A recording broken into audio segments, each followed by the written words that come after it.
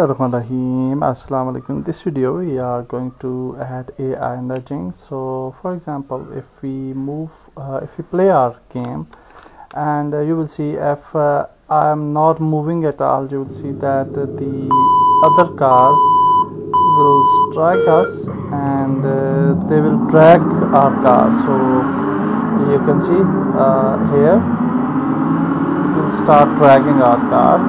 So I will just place my car a little bit right side so that you can see in a better way. So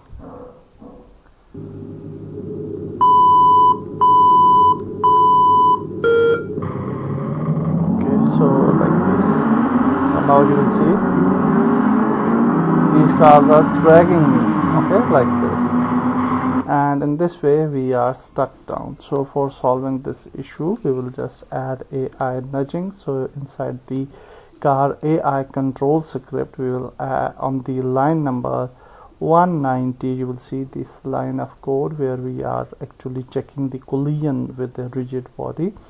So here we will add this line of code where player car equal to collision dot rigid body equal to dot get component, and we are getting the component car controller.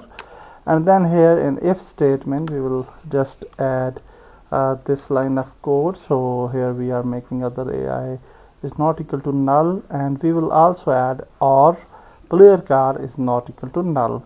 So in this way it will also detect the player car, and then we will, after these line of code, you can just copy this line of code and then you can paste it like this, and in this code just change this other AI to player car.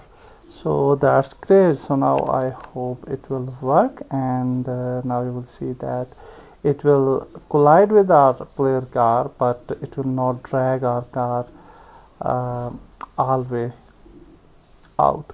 So let's see what will be the result, and hopefully now the result will be okay. So let's add it here. Let's see. So you can see that it's just strike out, but it start racing again.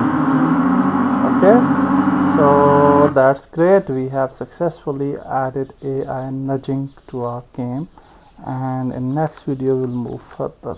Goodbye.